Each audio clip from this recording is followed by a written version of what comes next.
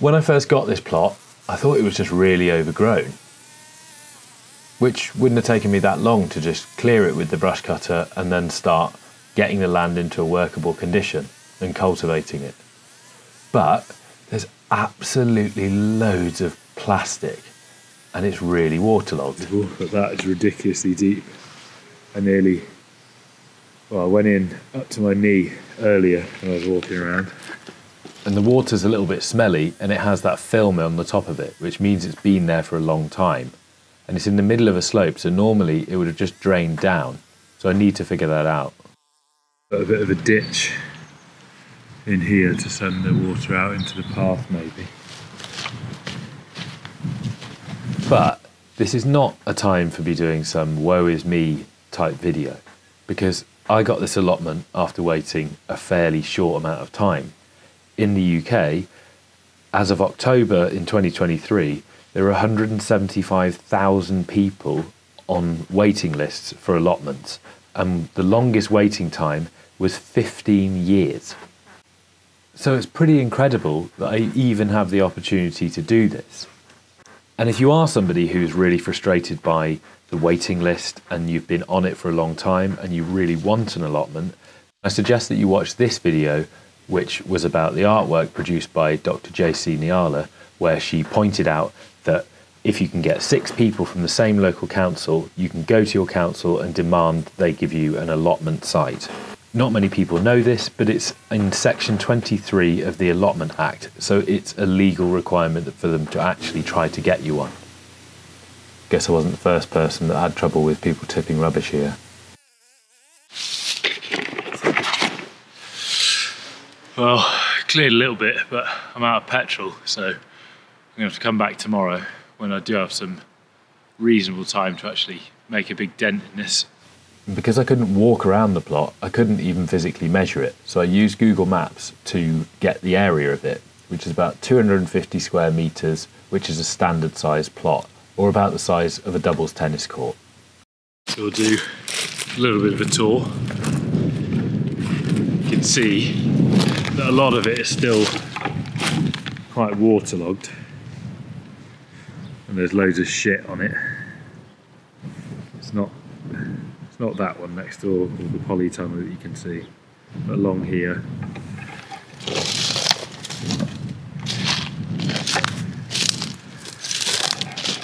I think that was where there was once a path, which would be the edge of the plot, but I reckon this person who's been clearing this has been encroaching quite a bit, because otherwise it makes, yeah, you see, it's waterlogged at the moment.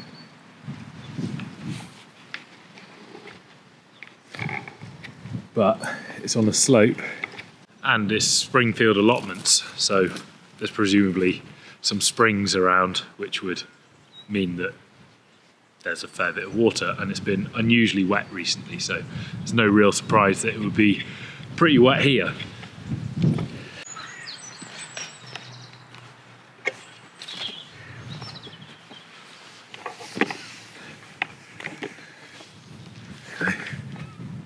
Maybe that's usable, but that is ridiculously deep. I went in up to my knee earlier when I was walking around.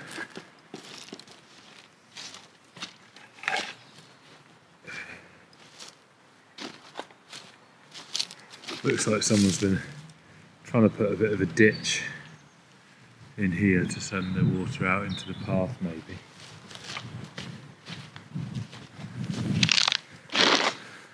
There's a shed there. What looks like a plum. Not in great shape.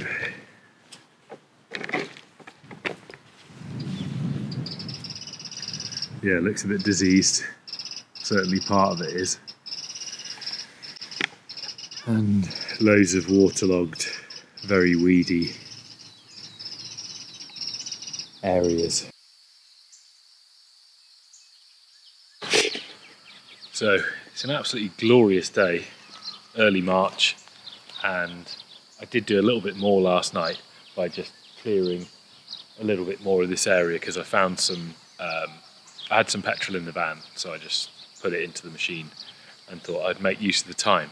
And then Zaman came over, who also has a YouTube channel, because he saw that I was filming some stuff, and he gave me a massive bag of salads, of lettuce and some white radish leaves, which I've eaten twice since, for lunch today and for dinner last night, which I thought was a good omen as far as finding people, which was finding people who can help me to learn, because this is easily my weakest area of gardening.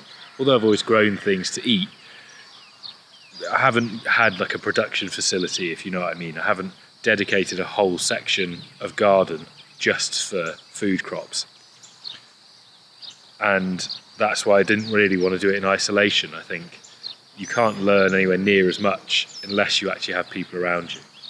So I'm going to carry on today just clearing things, because it's mainly, you can see here, loads of rose bay willow herb, which although makes a nice tea, I don't think I can make that much tea. And there are tons of brambles, and I don't like blackberries enough to only grow those. So I'm just clearing that sort of thing, and I've cleared a path along here so I can actually walk from one end of my own plot to another. And I'm also trying to figure out what the boundaries of the plot are. I think I've got them fairly well sussed now. I mean, I don't know, there's some of that shed that's salvageable, but I'm going to clear the rest of that, take everything out of the shed and see what needs to be thrown away, see if there's any goodies in there. Yeah, just spend some time chilling out, clearing this sort of shit up, which I find pretty relaxing, and I can just hear the birds, which I won't be able to in a minute because I'll be having a noisy tool running.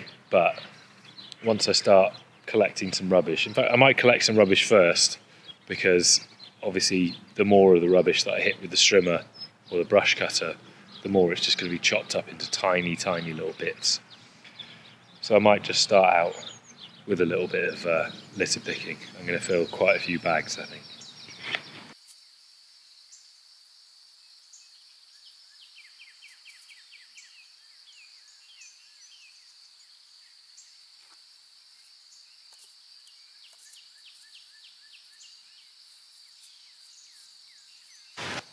Losing the light now, but I've pegged this line out. I've just been putting wood chip down over it, and I've just cleared that bit of all the brambles and all that sort of thing. Just done loads of litter picking, and the litter picking was actually really useful to try and understand a little bit more about the site. So I discovered, I was looking at what the plane of the land was, so why, where is the water collecting, where can I send it to. I discovered a rhubarb crown, some areas where there's blackberries, a jump starter for a car, which I imagine is not in working condition, so it's probably just going to need to be chucked. And I think that the shed's probably beyond repair, but it's starting to feel like I come down here and I make progress, and that's all I'm looking to do, because if I were to actually think about the scale of the task of trying to get this into a workable bit of land, then it would probably be a little bit daunting. So instead of doing that, I just come down, I do the bits that I can, and I make an improvement, and I can see that improvement, and that improvement is enough to keep me motivated. So we got to the stage yesterday of getting this path in. It's down here that I just put this little string line up so that I could figure out where it's going to go. And I figured out a few things about the plot. It looks like there's loads of rubbish on it because it's where loads of the other plot holders would just chuck their bags of rubbish. So I got rid of about 4 bags of rubbish yesterday. There's still quite a bit more to get rid of. I'm going to finish off putting this path in, then clear a little bit of the brush that's round that way, and then I'm going to go home and I'm going to do a fair bit of planning just to figure out what sort of things that I want to have on the plot and how I might be able to go about gradually implementing those, because there's a lot of work to do as far as I think that I need to dig a ditch on the lower half of the plot, because although recently it's been ridiculously wet, so this isn't necessarily the time that you would be judging how well drained the plot is, I think that there are some obstructions to it draining properly, because it's not the lowest down on the hill, but it's probably the most waterlogged. So there's obviously stuff in the way that is preventing it from draining properly, whether that's some of the plastic that's stopping it from dissipating into the ground properly. There are some mounds that are preventing it from flowing down the hill. I'm going to try and figure those things out. Naturally, over the next month or so, I imagine it will start to dry up. Hopefully we won't have quite so much rain. But I'm still excited, even though it seems a little bit daunting.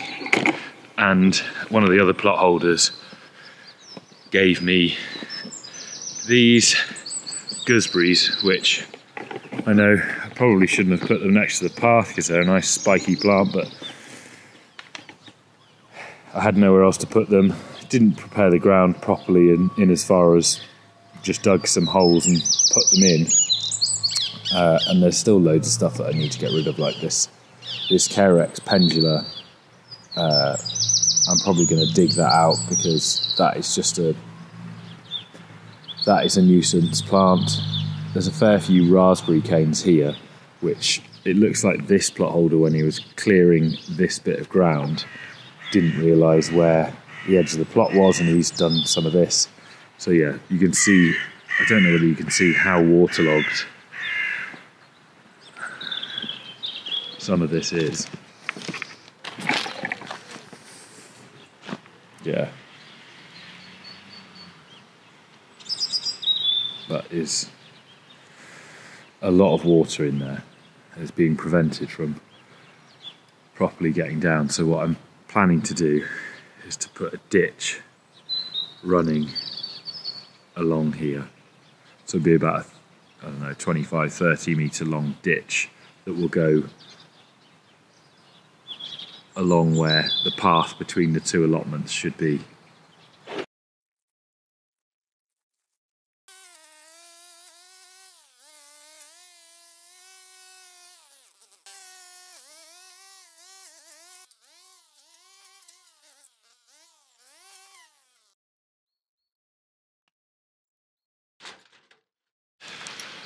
So I'm going to just put in a little bit of a ditch just coming out through here. Don't know whether I should do that today. I think I've probably done enough, to be honest. And like I said, I'll just keep chipping away at it. It does seem a little bit insurmountable at the moment, because just finding so much rubbish, it's just so much plastic that, yeah, it just makes me wonder what on earth has been going on. I think people have been tipping here, but there's so much plastic. I thought it was just overgrown. I didn't realise that it was basically, it's almost like a landfill site.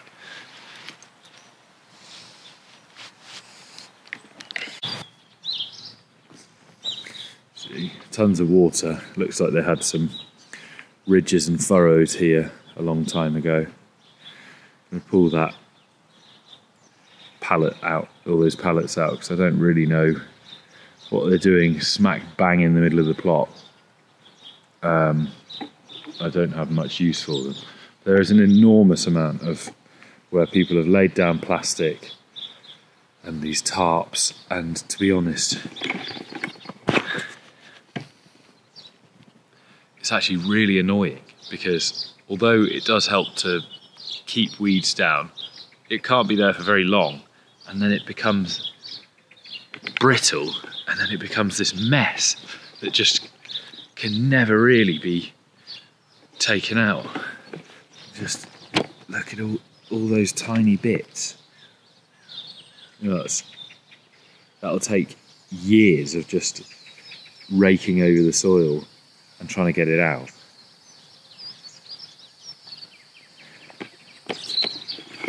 And that's the same reason why I absolutely hate landscape fabric.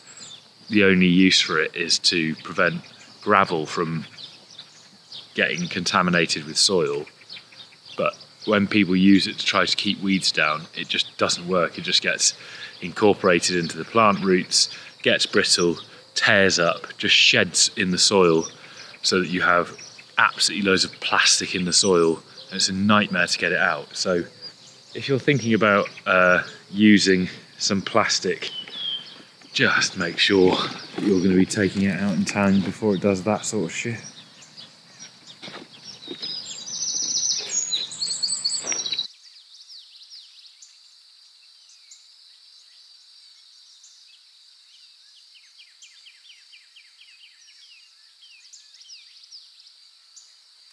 So the next job will be extending this ditch all the way up there. Right now, I've just got through this bit because it's all piled up. If you can't see, that's going down about 3 feet from the surface just to get to the water table, and then I've just been sending it out onto the path because then it just flows down the hill. That's quite satisfying actually, just seeing it escaping, because previously I think that all the plastic and all the stuff that had just built up there was just slowing down the flow of the water, which is why it's getting held up here, even though, like, okay, there's a little bit of waterlogging at the bottom corner of this plot, but this is a good metre higher over here. And even though this seems like quite a big task, I'm watching this video and all I want to do is go straight back down there and carry on with it. And that's part of the reason why this video is quite cobbled together, because I'm going away tomorrow and I'm going to run out of time. So I think I need to run down there and dig a ditch, which seems to be just about the most urgent thing in my brain right now. So follow along with me on this journey. I hope you've enjoyed this video, and I'll see you again soon. By the way, if you do want to follow along with the journey and you're not already subscribed, then it's probably a good idea to be subscribed. I don't normally ask people to subscribe, but I'm just reminding you that it might be a good idea for you to go and click that button just below, because then it will mean it's easier for you to see when the videos come up. So hit the bell icon as well. There's my YouTuber spiel.